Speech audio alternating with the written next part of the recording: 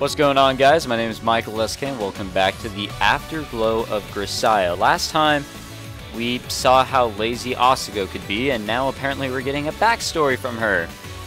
I don't know why, but we are. So we'll jump into Asako and JB, which I'm pretty sure is kind of like the same story, the same backstory that we got from JB's perspective back in the Labyrinth of Grisaia. I'm pretty sure it's just going to be Asako's perspective. I don't know, I could be wrong, so let's see if I am wrong or not. But here we go. これはまだ私たちが養護施設にいた当時の話だ。 We're in backstory format, or at least in the format where I don't know what you can call this actually. 当時の私はそれこそ手がつけられん乱暴者でな。都合の悪いことがあるとすべて腕力で解決してたわけだ。一度暴力で解決するって方法で味を占めちまうと、なんだこんな簡単なことだったのかってよ。他の解決方法が面倒になってな。何でも暴力で型をつけるようになった。そんな私の横暴に施設の管理側も対処しきれなくなってな。私が何か問題を起こすたびにとばっちりを食ってた JB のやつがついに切れた。ちょっと朝子、あなたいい加減にしてよね。どれだけ私に迷惑をかければ気が済むの？ So that's what JB looked like when she was younger. Just a normal white blonde girl, I guess. I don't know what I was expecting. I really don't. だから言ったろ。この施設でよろしくやっていこうと思ったらKusakabe Asakoに近寄るなってよ。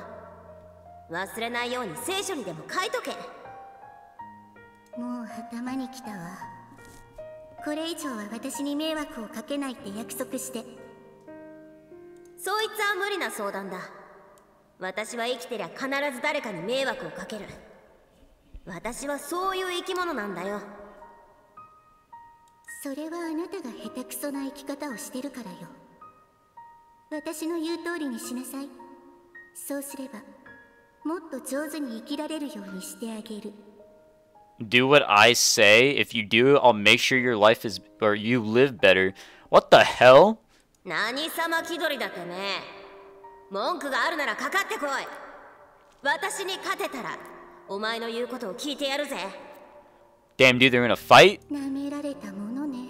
Oh my, they're gonna fight right here, guys. Holy shit. どうした？ Come at me, bro. かかってこいよ。先に殴らせてやろうか。ほれほ。 Oh shit. Oh, okay. I missed something there. Wait, is she gonna hella knock her out? ほんの一瞬のことだった。I guess JB hella knocked Asako out. ジャリッと足元の砂が鳴る音とほぼ同時に予想外の角度から振り下ろされるロシアンフックが私の顎を捉えた。完全に油断していたとはいえ、予想外の一発をもらった私は目を回してその場でガクンと膝を崩した。 Yeah? I'm pretty sure I would fall to my knees right then and there as well. 立ち上がろうとしても Jesus 地面に Christ. 顔面をくっつけたまま起き上がることもできない。眼球がブルブルと震えて目が回る。いい？朝子。これからは私の命令に逆らわないで。 Jesus Christ, dude. JB is someone not to mess with, I guess. And she can control anyone if she really wanted to. ああ、かっこ悪い。私、こんなスカート履いたもっさり金髪に負けたのか。私は一番負けちゃいかんやつに負けたんだって思ったら惨めだよ。悔しくてボロボロ泣いたぜ。 Wow. 泣いたって？朝子が？ What a very short backstory that I thought was going to take like maybe 15-20 minutes, but took 4 instead. そうだ。ガキの頃からどんなクソみてえなことがあっても泣かなかった私が唯一泣いたのがその時だ。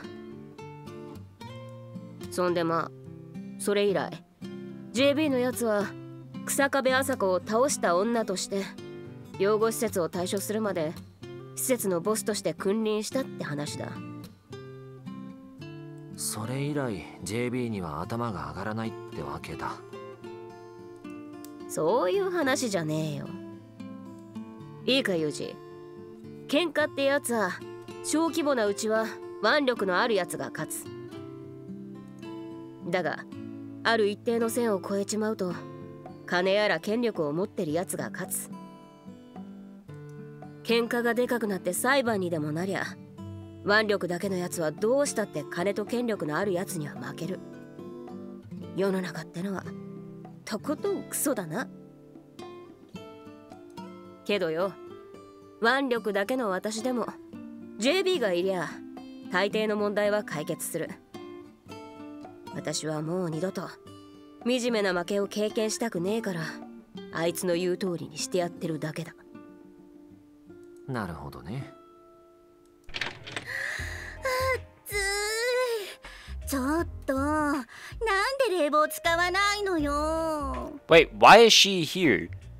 Isn't this like the same day when man, like in the last episode, she was on the phone with JB. Asako and JB were talking on the phone about the paperwork and everything. Isn't this like right after? Or maybe this is a different day. I'm not exactly sure. 噂をすればご本人の登場か。どうなのあさこ、報告書は進んでる？ Yeah, it is the same day. Why is she here now? 報告書なら14時までに出すって言ったろ。何しに来たんだよ。だって私が見てなかったらあなた絶対有事に書かせるでしょ。監視よ。 Oh shit, sorry about that. 知った私を信用しちゃどうなんだ。 Man, I hate it when I skip. I feel like an awful human being when I do it.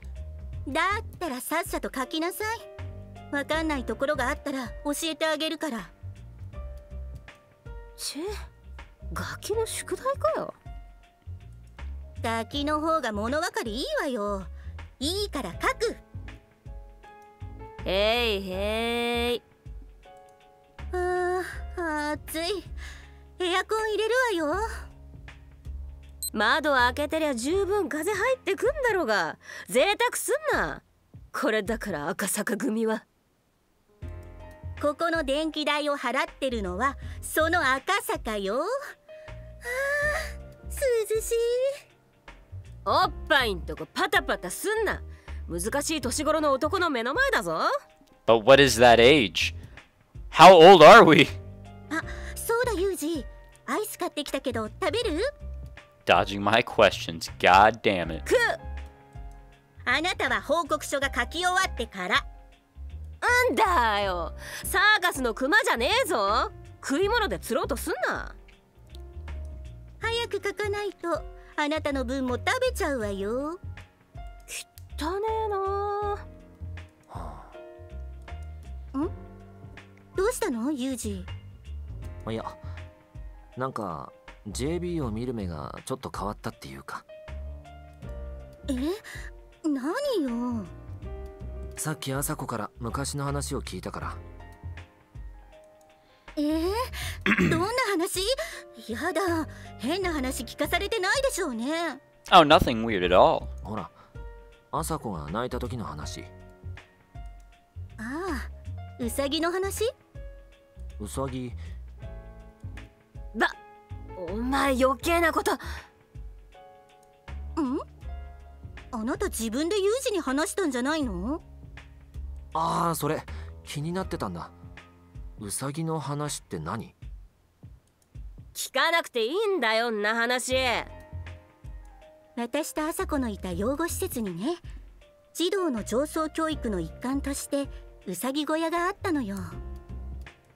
朝子はほら悪いことばっかりしてたから罰当番でよくウサギの世話をさせられてたんだけど、何度もウサギの世話をしているうちに情が移ったみたいで、そのウサギが死んじゃった時、それはもうワンワンと大泣きしたのよね。うっせえな。昔の話だろが。それにあれは死んだんじゃなくて殺されたんだ。殺された？ほら、朝子って施設では憎まれっ子だったから、朝子に喧嘩で任された悪ガキがその腹いせにってウサギの飲み水に殺素剤を混ぜたのよ。 Now that's fucked. あんの野郎、今思い出しても腹が立つぜ。犯人は分かったんだ。殺素剤が保管されてる倉庫に入れる人間は限られてたしね。ちょっと調べたらすぐに分かったわ。その後大変だったのよ。犯人が誰か分かった時の朝子ってば、そいつも同じ目に合わせてやるってもう大騒ぎ。一応施設の管理側にも犯人が誰か報告はしたんだけど、当の犯人の子が俺は知らない、やってないの繰り返しで、ましてや原告が悪道の朝子となると沙汰闇にせざるを得なくて、朝子は法で裁けないなら私があの野郎をぶっ殺すって聞かないし、養護施設内で殺人なんて起きたらさすがに私でもかばいきれないし、必死で止めたわよ。よく朝子が我慢したな。そいつも JB のおかげで命拾いしたな。去年死んだけどね。Okay? え？ What? 私が我慢なんてすると思うか？その時 JB が20年後に必ずあいつを殺させてあげるって言ったから我慢したんだ。What? 20年？私たちが施設を出た後も私はずっとその男の監視を続けたんだけど、まあウサギを殺しておいて平気で嘘つくような子でしょ。まともな就職なんてしなかったのよ。そういう子って放っておいても勝手に悪の道に進むでしょ。10年後にはちょっとした麻薬組織の構成員になってたわ。それからさらに10年経って彼は立派な国家の敵に成長してくれた。 Oh, so it was like perfect. そんで国からの依頼で私が奴の頭を吹き飛ばした。長かったぜこの20年はよ。なんか俺やっぱ JB を見る目少し変わったかも。I think it was kind of just coincidental that she was able to do like a clean kill. Like, she was able to get some sort of revenge. JB kept her side of the deal. And I guess it was just a job, so. 怖くなった？でもこれが私たちの仕事なの。CIRSに入るの考え直す？ No. いや JB のそういうとこちょっと俺の姉に似てるなって思っただけだ。な？ユージ、これで分かったろ？直接引き金を引かねえってだけで JB だって十分薄汚ねえ仕事してんだ。あんまこの女におかしな幻想を抱くんじゃねえぞ。何よそれ、失礼しちゃうわね。いや俺だって JB をただのちょろいもっさり金髪だとは思ってないよ。あなたそれは本当に失礼よ。私ちょろくないから。分かってるよジュリア。 Damn, dude, using that first name. ちょろっちょろじゃねえか。名前呼ばれただけで赤くなんな。She doesn't have to tell me that. I already know. In this cozy environment, I sometimes forget that the work these two do prevents them from leading normal lives. And now that applies to me too. I don't have the right to live a normal, peaceful life anymore. That's why, at the very least, I want to work hard in the shadows to protect the people who do live normal, peaceful lives without them ever noticing. But it's not like I believe that doing that will earn me forgiveness for anything from anyone.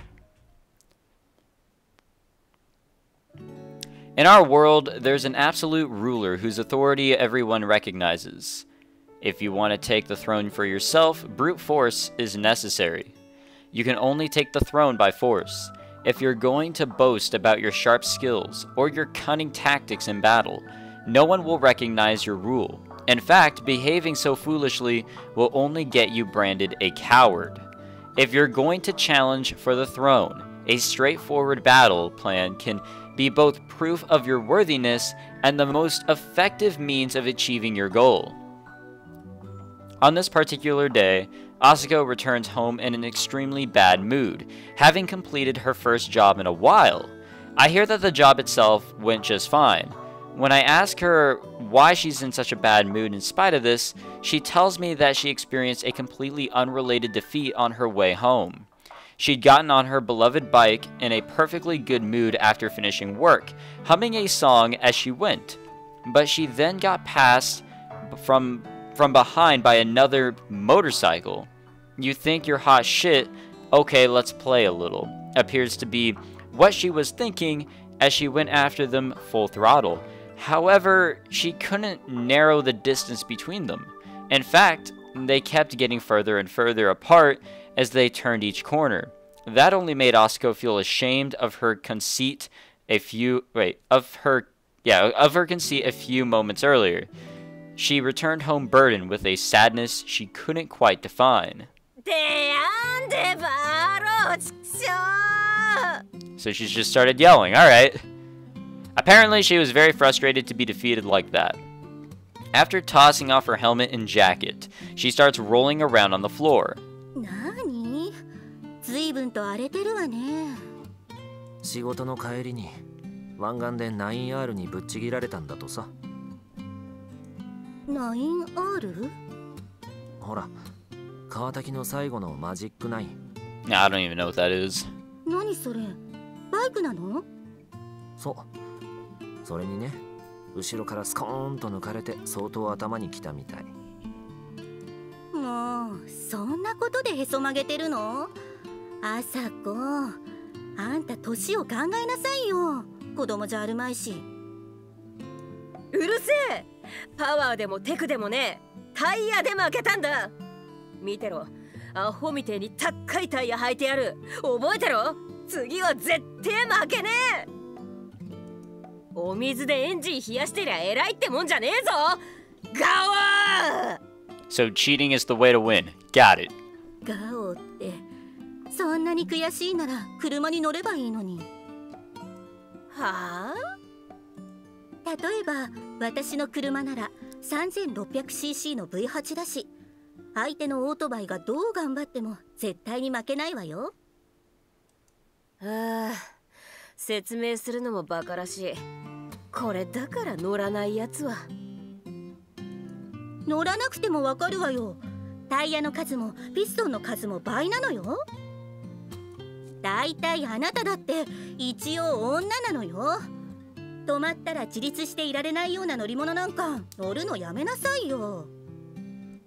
オートバイなんて高校生のギターと同じで、異性を意識して手を出す一過性の熱病的な存在なんだから。お前乗りもしねえでバイクをバカにしてんな。じゃあ聞くぞ。お前日々の生活に埋没して冒険することを忘れちゃいないか？冒険？ドライブならたまにするけど。いいか？車での移動なんてのは所詮インドアだ。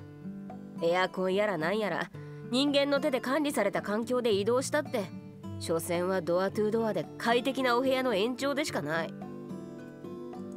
お高い車に乗って遠出して冒険はいいねが聞いて呆れるぜ。むっかー、何それ。そっちこそ所詮は高級車に乗ってる人種へのひがみじゃない。言ってろ。所詮見えねえやつには口で言ったって伝わんねえよ。また始まった。都合が悪くなるといっつもそう。喧嘩するなよ、うっとうしいから。 Man, that's what I'm saying. お前はどっちの味方なんだよ。俺は乗る側の人間だから朝子の言うこともわかるけど、 JB の言ってることも間違いだとは思わない。なーに？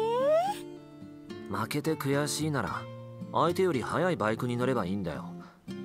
R1 買おうぜ。あれ乗ってりゃさすがに誰にも負けないだろう。そんで今の揺れは俺にくれよ。バカおめえ、道具に文句つけてりゃキリがねえんだよ。言ったろ、タイヤだ。カチカチのツーリングラジアルからフレッシュなスポーツラジアルに履き替えりゃ十分だ。よし、ちと甲府行ってくる。ついでにチェーンとブレーキも交換だ。この草壁麻子、同じ相手に二度は負けん。ちょっと麻子、あなた報告書は？ It shall be left unfinished, I suppose. なもん帰ってからでいいだろ。バイクね。確かに私にはわからないけど、そんなにムキになるもの？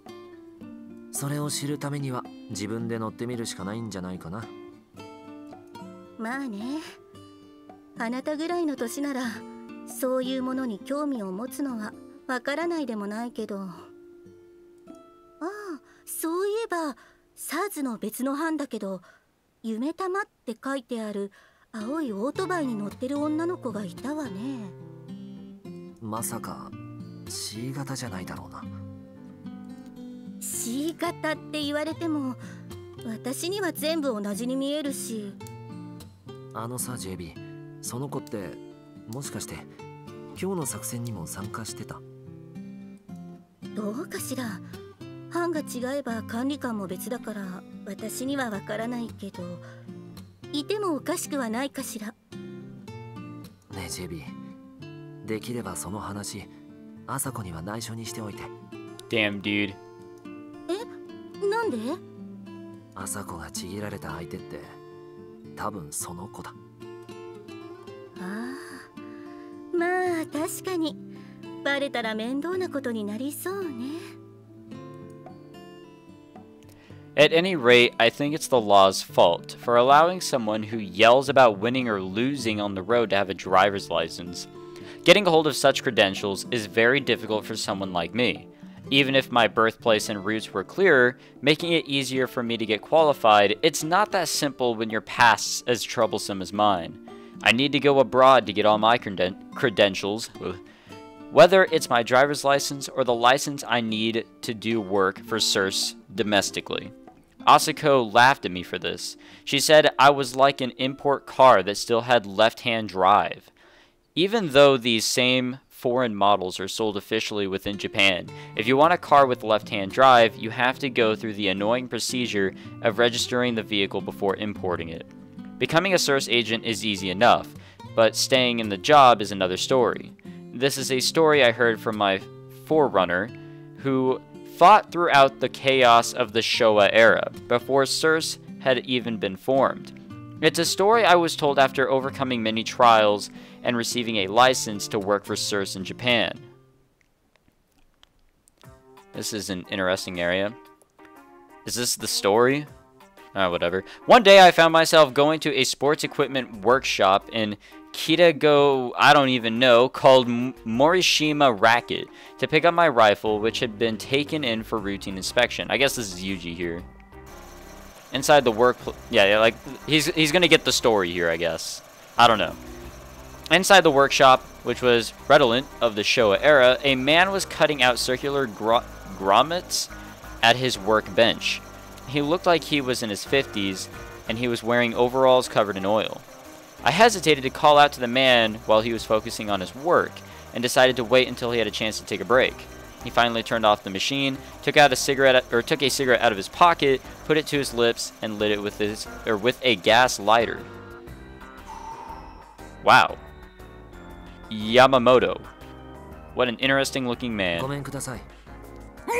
なんでお前どこから入ってきやがった？ An angry man. 入り口から。なんだ？何の用だ？ Very angry. 今日おもちゃ取りに来るって連絡入ってるはずだけど。おもちゃだ。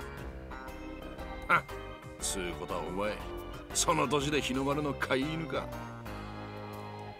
He shuts his mouth, almost biting through the cigarette filter, and looks me up and down. Having expelled the smoke through his nose with a puff, he looks me straight in the eye, like I was nothing more than an insignificant little bug. 嫌な面してやがんなてめえは。Thanks, dude. 今日はビジネス用の顔で来たからね。休みの日はもう少し可愛いよ。 Hearing that someone didn't like my face was pretty common. I was told that sort of thing a lot during my time in Oslo's school and the army. The army? Wait a minute. So he's already gone there. I'm very confused of when all this is taking place. I'm just getting more and more confused. And I always retorted, we're not working with our faces. Just in my mind, of course. If your comrades took a fancy to you, your ass would be in danger. If your commanding officer took a fancy to you, you'd end up living longer, whether you wanted to or not. Nothing good could come of having a nice face. お前、何も考えてねえだろ。上官が腕といえば、何のためらいもなく撃つ。そんな面をしてやがる。気に入らねえな。別にいいよ。男に気に入られてもあまりいいことはない。それより頼んでおいたおもちゃは世間話で長居をする気はない。長居されじゃこっちが迷惑だっつの。こっちだ。ついてきな。At first glance, it just looked like any old workshop. In reality, though, it was an arms shop for CIRS agents. Normally, CIRS agents receive new, fresh-out-of-the-box firearms, long-range and short-range from the company, and they're expected to send them in for routine inspection twice a year to the specified workshops. Morishima Racket was one of those. Although it was originally a factory that manufactured FRP rackets for tennis, etc., as its name would suggest, as the business expanded, it began to accept orders for sporting rifles too. I've heard it was that which prompted CIRS to start using the factory. After walking through a tunnel hidden behind the portable office in the workshop, we went down into a brick-built basement that looked as if it could have been constructed during the war. It smelt of working men's sweat. Wow. Interesting looking area. When the man turned an old switch on the wall that looked to be made of bakelite, the ceiling lamps illuminated the room, and the giant ventilation fan began spinning. Like he was using the ventilation fan as an excuse, the man took a new cigarette out from his pocket and began smoking it again. こいつが頼まれてたおもちゃだ。確認しな。都合の悪いところがあったら今調整する。You got it, Haas. I reached out for the familiar gun case and quickly changed the number on the lock to 9029 so that I could check the contents. At first glance, it didn't appear that anything was different. The scratches from overuse on the gun stock were still there. However, when I picked it up and tested the bolt, it felt obviously different. Any warping or wear, any creakiness or clattering of joints, it had all been fixed. And despite this, it still fit perfectly on my shoulder. I could feel the necessary amount of weight in the necessary places. In fact, it was even better than it was before. I jammed a PP dummy cartridge in the chamber and pulled the trigger. The moment the gun went off, the little bit of awkwardness I'd felt disappeared. The feeling of the trigger swaying to the right and left was also gone. 全体的にシャキッとした感じ。でも、あんまりデリケートでも困るな。部品を新品に入れ替えりゃいいってわけじゃねえ。銃全体のバランスを考えて、削るところは削って仕上げてある。弾がまっすぐ飛べばそれでいいよ。なら俺じゃなくてもいいだろう。次からは他のやつのとこに持ってきな。文句を言ったわけじゃない。If it's raining out in the field, my rifle obviously gets covered in mud, and if I need to draw my handgun quickly, it gets thrown to the ground. And if I started acting up during a job and I had to exchange parts, if it started acting up during a job and I had to exchange parts out in the field, it would be a problem for me if those parts were as delicate as those of a race gun. この俺がガキが心配するような調整するわけはねえだろうが。お前がどこでどんな仕事をしてきたかは銃を見りゃわかる。ボルトとレシーバーの隙間に潰れた赤アリの死骸が挟まってた。ありゃアフリカに多く生息する種類だ。ライフル抱えて伏せ込んだ場所のそばに運悪く赤アリの巣があったんだろう。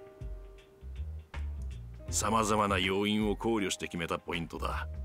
容易に動くわけにもいかない。何時間も赤アリに噛まれながら粘った証拠だ。That's terrifying, in my opinion. 9時間粘った。スコープのリングにライフルの弾がかすった跡もある。スナイパー同士で撃ち合ったこともあるな。あるね。こりゃ相当着物座ったやつが受け取りに来ると思ってりゃ、まさかお前みたいなガキが来るとはな。Saying this, the man took out another cigarette and lit it. Jesus Christ, he's really going through these cigarettes. タバコあ？吸いすぎじゃない？うるせえや。俺はタバコが吸えればそれで幸せなんだ。羨ましいか？ Oh, no, I am not. 自分の幸せが何なのかはっきりと分かってるのは確かに羨ましい。なあガキ。なんだいおっさん。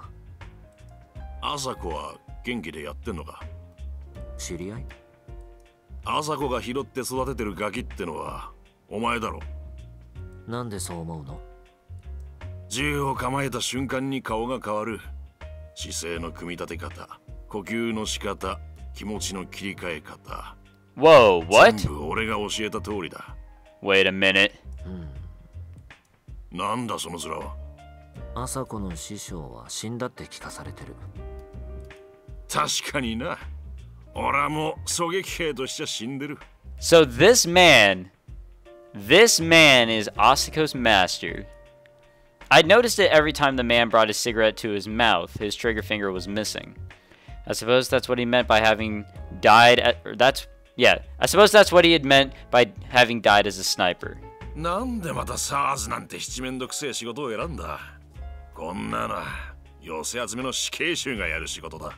Well, I'd like to continue this chat with Yamamoto, who I'm now finding out is Asako's master, or ex-master, I don't really know, but we're out of time, and plus I feel like my commentary in this recording was very bad because I kept messing up, and I guess, in my opinion, I don't sound like I'm really into it, so I'm sorry for the lack of whatever from me, and hopefully next time I deliver a little bit better. But anyways, thank you very much for watching. If you enjoyed at all, please leave a like, subscribe if you'd like to see more Grisaia content such as this, and I guess I'll see you guys next time, where I hope everything is better, and I feel like not next time, but the time after that, maybe we'll be done.